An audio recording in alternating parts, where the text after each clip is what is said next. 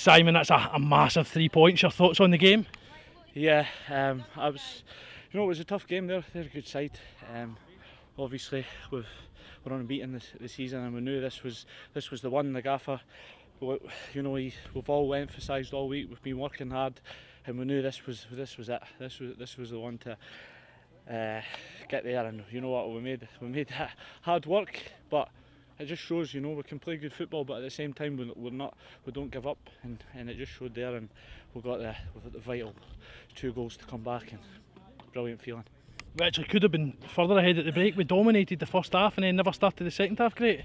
Yeah, I mean, I missed that chance as well to put with 2 up, and it would have made things a fair bit easier, but as I say, we're stuck in, and that's the main thing. We never gave up, and that's a sign of a good team. Yeah, we really dug in. How pleasing was it to get the 2 goals?